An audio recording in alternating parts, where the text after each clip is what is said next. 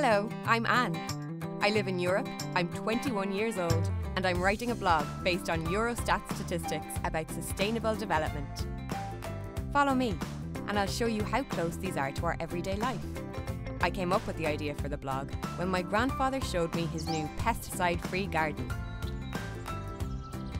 He told me how much organic farming in the EU was expanding. In 2014 alone, an area the size of Luxembourg became organic. I had never realised that. When we dropped his recycling off at the new recycling centre, my grandpa told me that in 2014, 434 kilograms per tonne of municipal waste was recycled. That's 51 kilograms more than in 2010. Recycling allows us to produce more without harming nature.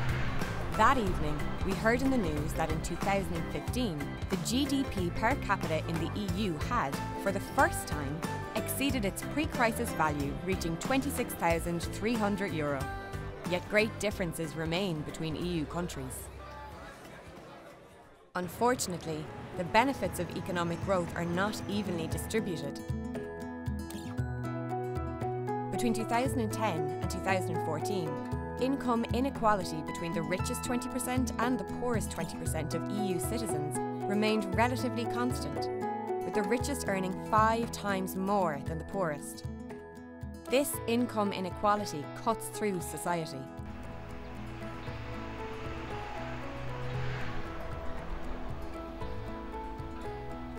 Inequality also exists between genders, particularly regarding pay. Take my friend Marta. She has a good job and is well paid.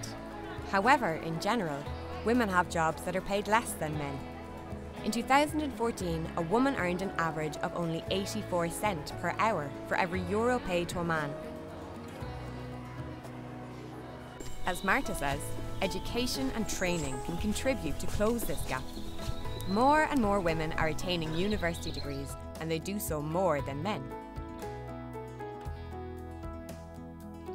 The same is true for lifelong learning activities.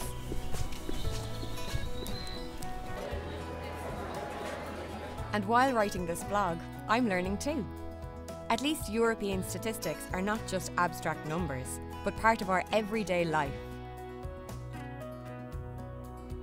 Indeed, Anne's story shows that Eurostat sustainable development indicators are relevant for everyday lives of EU citizens.